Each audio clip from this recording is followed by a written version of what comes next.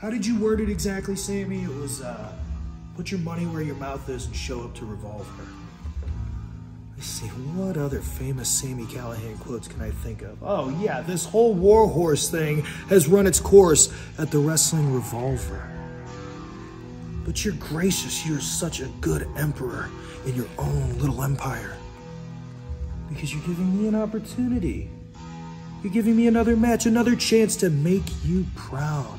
I want to make you proud. I know exactly what this is. I see right through what you're doing, Sammy. This isn't a scramble match. You've put my back up against the wall with many, many other men.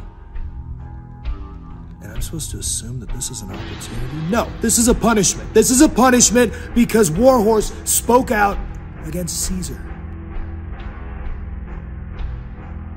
Spoke out against the Emperor. Told you some things that you don't want to hear because you know for once in your life somebody's calling you on your bullshit and somebody's telling the truth. It never was about an opportunity with you. With all these other guys, you want my head served on a platter. You forgot you're dealing with the most selfish type of individual this planet has. Professional wrestler.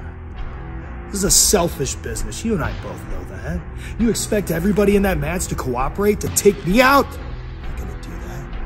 You're gonna have one fighting another, fighting another, fighting another over my corpse just to make you proud. Everybody else in that match, I want you to listen up. I want you to listen good. You are just like me. You are expendable. You mean nothing.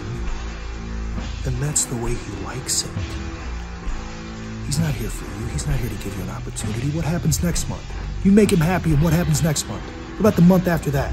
How long is it going to take before you're not on the show anymore? Before you're not on the card? Before the wrestling Revolver chews you up and spits you out like it did to me? What makes you any different? Sammy, I don't even know if I'm going to see you at the show. For all I know, I'm going to get there. I have my own little closet to change in. I'm gonna go looking for your locker room. And as soon as I put my hand on that doorknob, it's not gonna turn, is it? It's gonna be locked up, isn't it? You're gonna be hiding. If you wanted to do this face-to-face, settle this, we would have had a match. But I'm walking into a punishment. And I'm telling the truth every step of the way. Is that just something you don't want to hear?